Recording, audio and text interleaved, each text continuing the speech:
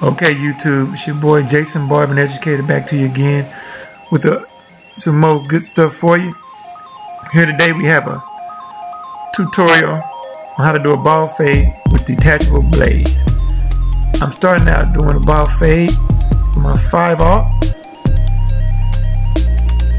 balling out, framing out, setting up for the ball fade. So you want to get your 5/0 first. You want to go and you want to ball them out. If you're a beginner, you definitely want to make your line straighter than I made mine. You know, I was just kind of breezing through this here, trying to break it down, get through the haircut. I'm using the Andis.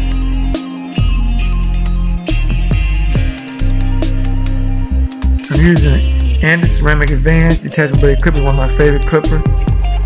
Real lightweight, no maintenance, and they got power and speed to cut through the hair.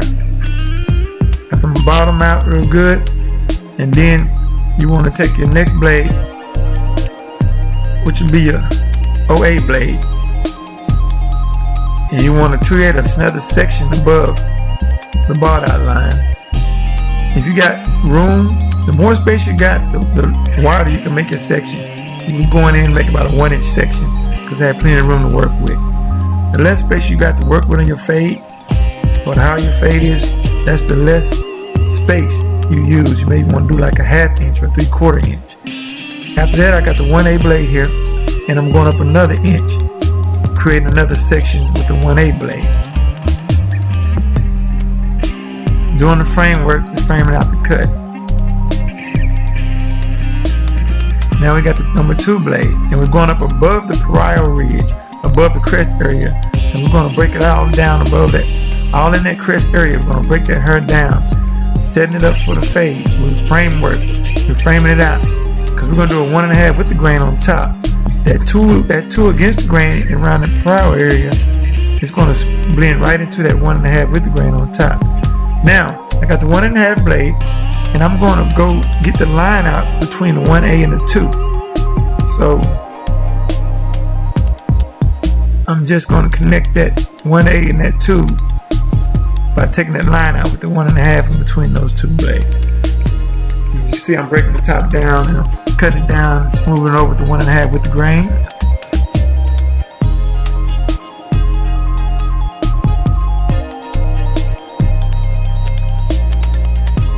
So I had the 1.5 already on the clipper, taking the line out between the 1A and the 2.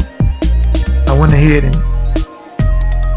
attacked the top, since I knew that the top was going to be used with the 1.5 blade as well. Now swing back around there and do a little more cleanup work, a little more blending around that 2 and that 1, between that 2 and that 1A.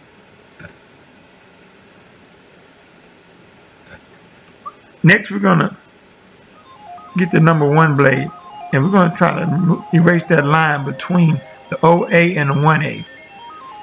It's called fading down. We started out fading up by breaking it down, setting it up, and we come back getting the blades in between to erase the lines. Now remember, the number 1 blade has a slight gap between the 1 and the 1A. So a lot of times you have to go in your toes and come out on your heels when you got that 1 on there, and kind of feather it and blend. Do kind of freehand a little bit with that 1. Here we got the 3/0 blade on, trying to erase that ball line between the 5/0 and the OA. The 3/0 is on factory set normally, but I have mine pushed a little closer so it'll take that ball line out. Normally the 3/0 will come right behind the OA and blend out right below the OA. However, I got mine pushed up a little bit, so you see it takes out the line between the 5/0 line, ball line, and OA. However, it may create a new line into the OA section, and that's why I'm kind of feathering out a little bit, coming out. We see my flicking my wrist out as I go up, try to blend it into the OA.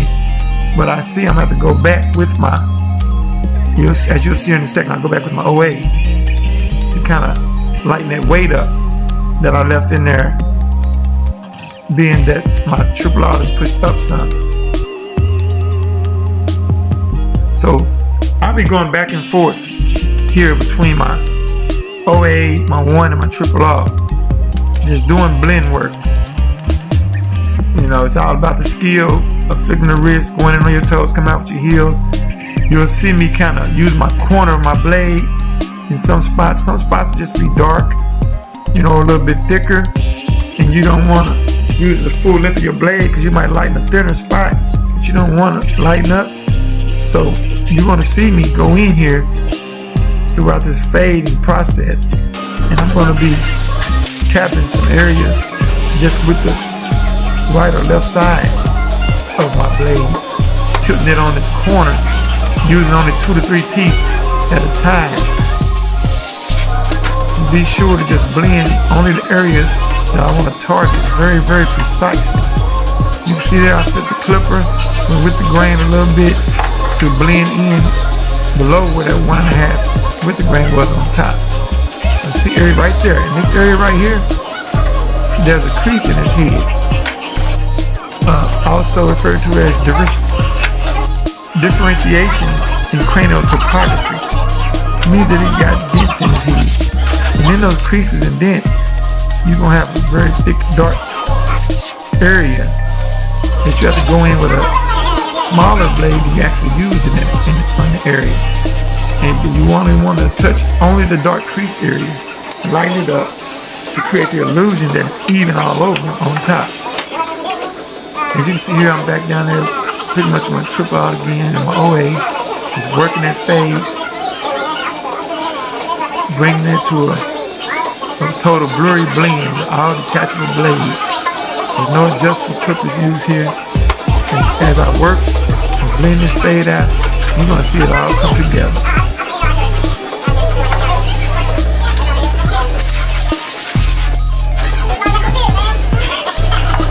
You'll see me switching back and forth here, like I said, between the 1, OA, and the triple R, just to protect the areas that need to be blended out. And you got a dark area, and you see that your fade is not complete. You feel free to change the blade and go back in. And where you see I'm working with the corners of my blade, just to lightly touch the areas I want to fade out. This is the work you have to do when you got to catch a blade clipper. It requires more skill coming from the barber. You have to use your skill on the wrist flicking, going in on your toes, coming out on your heels. Here I pull out my retro T-cut cordless trimmer. You can see me edging the line. I'm do some detail work with the trimmer. As you see here, I'm going over the top, smoothing it out, getting all the wild hairs standing up. This detail work is very important. This will separate you from the average barber. It separates you from the barber that's still stuck doing $10 haircuts. This will separate you, and you command the money that you ask for your services. I'm going to go over the bald area again, make sure it's clean with the trimmer, getting in the crease of his head and the back, smoothing the area out, getting all the hair spots. You see I got my brush in my hand, removing any loose hair, not to mistake it from hair that's not cut. This is detail work, guys.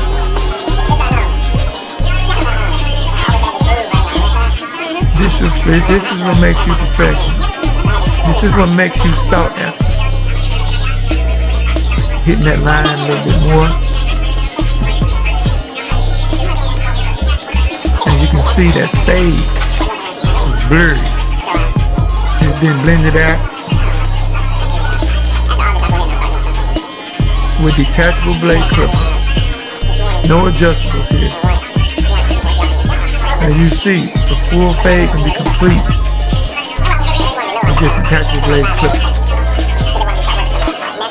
I must admit, when you team the detachable blade clippers up with adjustables, I feel like you can get a lot more done in a lot less time if you team them up, and a lot less work on the part of the barber and let the clippers do the work. So when you're fading on all blades, as you can see, I gotta keep going back in, making sure that all the lines are out, and everything's faded completely. With adjustable clippers, the clipper does a lot more of the work for you. Please like, subscribe, and share.